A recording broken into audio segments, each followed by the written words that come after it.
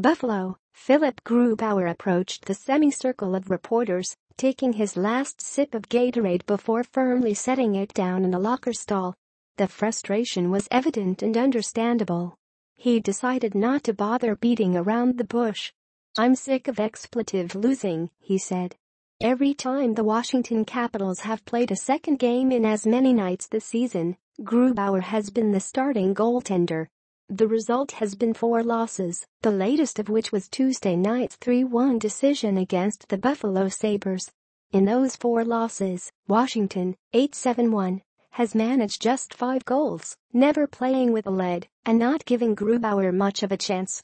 "I don't know what to tell you," Grubauer said. It's all I can do, worry about the puck and stop the next puck, and give the guys a chance to win and go from situation to situation." Capitals captain Alex Ovechkin tied the game late in the second period with a wrist shot from the slot, but Buffalo's game-winning goal came less than 4 minutes into the third. Sabres forward Benoit Pouliot skated from one end of the ice to the other on a rush, toe-dragging around Capitals forward Jakub Vrana for an easy entry into Washington's zone, before beating Grubauer with a laser into the top of the net. John Carlson is getting used to skating all of the minutes for the Capitals. "That's where we needed a big save by Grubs there, when we sort of broke down a little bit there," Capitals coach Barry Trotz said. "I feel bad for Gruby, because Gruby has given us some really good games, and we haven't given him enough support offensively to get a win or get points." Suddenly trailing by a goal again, the Capitals didn't do themselves any favors.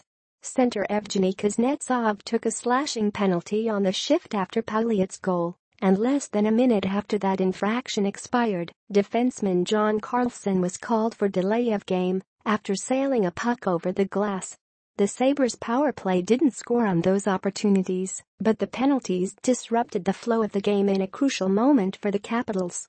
Though Washington's play improved in the second half of the game, the team seemed to be sleepwalking through the first half as Buffalo peppered Grubauer with shots, and the Capitals couldn't generate many of their own.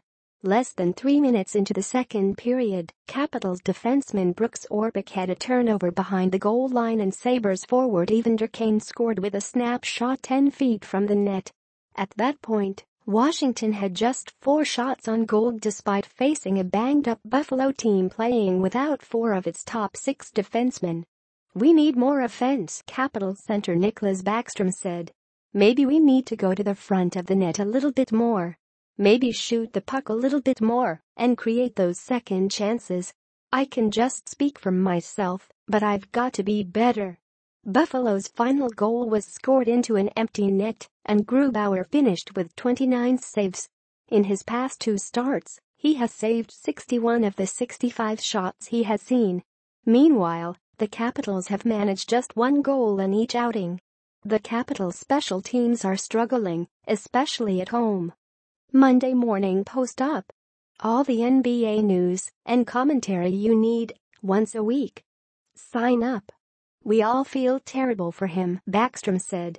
"He's been playing awesome the games he's been in. We wanted to give him a win, but unfortunately that wasn't tonight. But we will give him a win, because he deserves it. He deserves better." In his 3rd season as Braden Holtby's understudy, Grubauer has established himself as one of the top backup goaltenders in the league.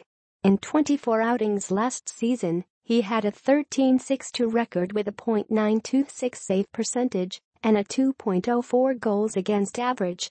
With the Capitals lineup not as deep going into the season and now down 4 players because of injuries just 16 games in, Grubauer has had the challenge of keeping the team afloat in the second game of back-to-back sets, when fatigue lends itself to sloppy play in front of him.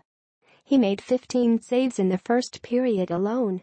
He has done his job, and on Tuesday night, his teammates regretted not giving him any support on the ice.